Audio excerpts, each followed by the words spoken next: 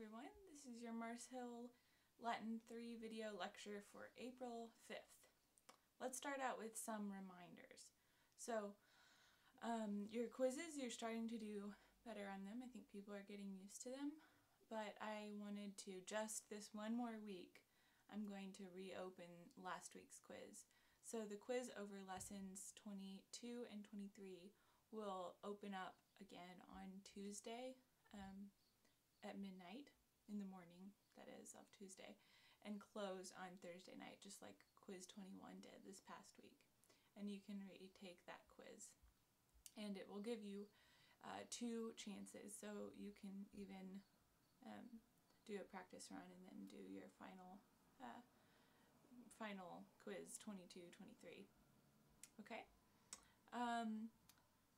About your homework, almost everyone got this, but some people were confused. What I want you to do is to look at the questions in the PDF and type your answers into a regular document. Some of you use Word, some of you use Google Docs. There are many word processors, but what I need is a document. And then you need to turn it into a PDF, and then you attach it under the assignment on your web page of Canvas. And if you have any questions about that, please text me, email me, call me. You know where to find me. What else? I send more emails out now that we can't meet in person. And so that's my way of getting all of the reminders you need to you. So please carefully read them.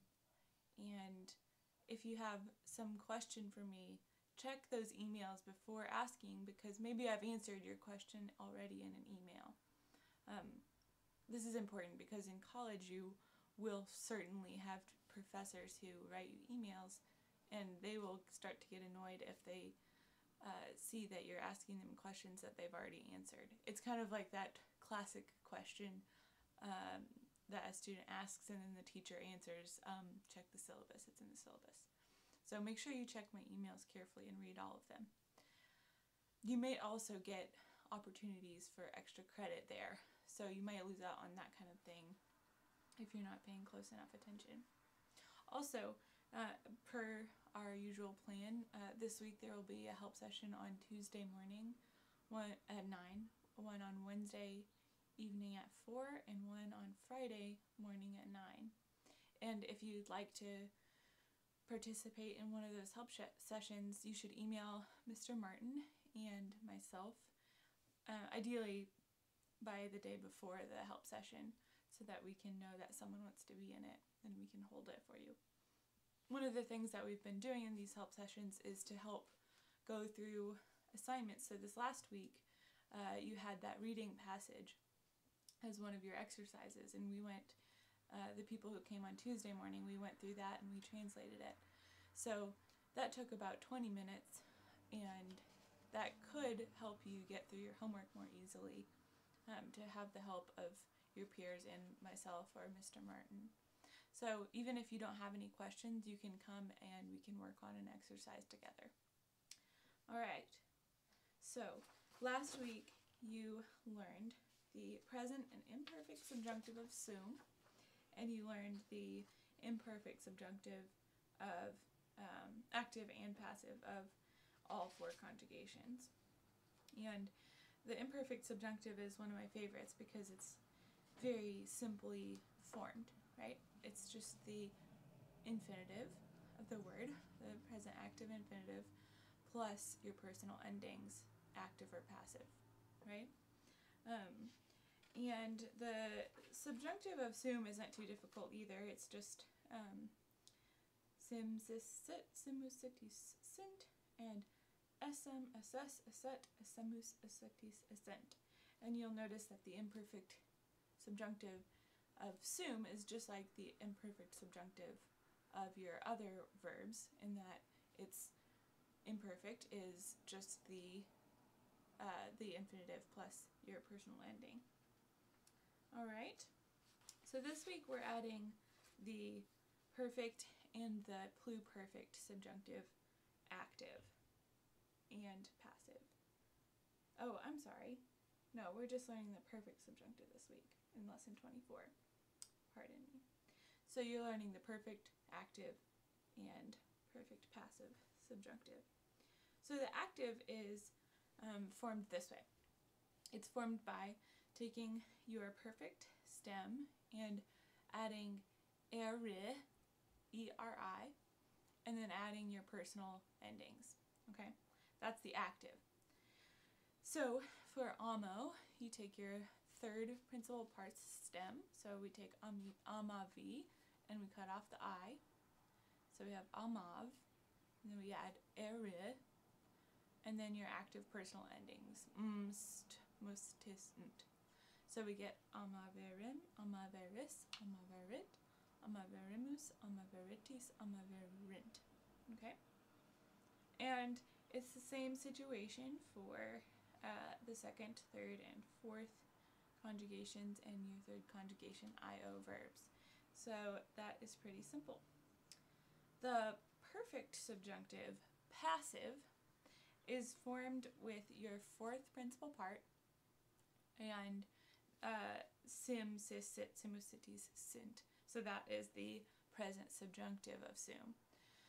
This is like your perfect passive indicative, where the perfect passive indicative is formed with amatus, the fourth principal part, that is, plus present active indicative of sum, which is sum, right? So you would conjugate amatus sum, amatus est, amati sumus, etc. Okay? So the only difference is that you're using the present subjunctive of sum rather than the present indicative of sum for your present or perfect subjunctive passive. Okay? Very easy. Now, you may have noticed that the perfect subjunctive active sounds a lot like another declension, and that is it sounds very much like the future perfect indicative active, right? So the future perfect indicative active of amo is amavero, amaveris, amaverit, etc., right? So the only difference in between these two, between the future perfect indicative active and the perfect subjunctive active, is the first person singular, where we have amaverim in the subjunctive and amavero in the indicative. And this rarely causes problems in terms of translation. So there's very few cases in my, what is it now, like 10 years of Latin, that I have come into a context reading where I didn't know whether something was going to be the subjunctive or the indicative form. But just know that they're the same, and make sure you memorize them carefully so that you don't get confused about it later on. Okay? Let's see, what else here? You have some new vocabulary this week, about 10 of them, and they are not too difficult. And you don't have any new grammar to learn. So just make sure, maybe it would be a good idea to review my lecture from last week on the uses of the subjunctive that we've covered. I'm not going to explain them again since you have that video. But when we do have a test, it'll be good to have listened to that at least once or twice extra. Okay. Just make sure. I need to cover. Okay.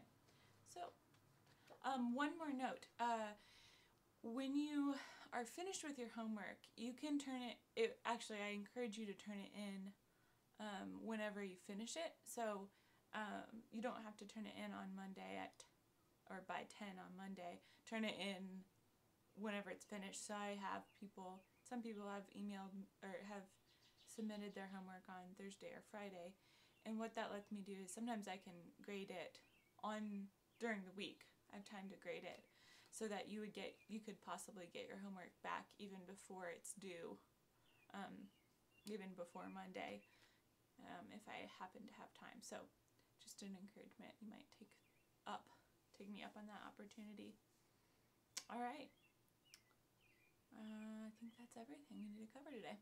So, watch this video, do your worksheets, study for your quiz, take your quiz, retake quiz 22, 23 if you need to, between Tuesday and Thursday, and I may see you in help session. Thank you.